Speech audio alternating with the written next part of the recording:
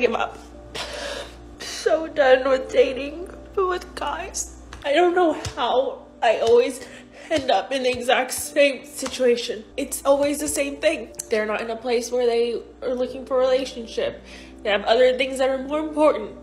And I'm just like, I'm never good enough. Women have been fed a lie just as much as men have when it comes to how we should operate in the world. Men hit 18 and they immediately understand that their value is low because the world reflects that. They get out into the world and get very few results. Women hit 18 and they immediately get tons of results and have tons of options, but then they have to face the harsh reality later in life once they hit the so-called wall, which is usually anywhere between like 28 all the way up to like 35. But when women face reality, a lot of the times it's too late and they can't really do anything about it. It's just another reason why everyone needs to hear this information so we can build a happier, healthier society.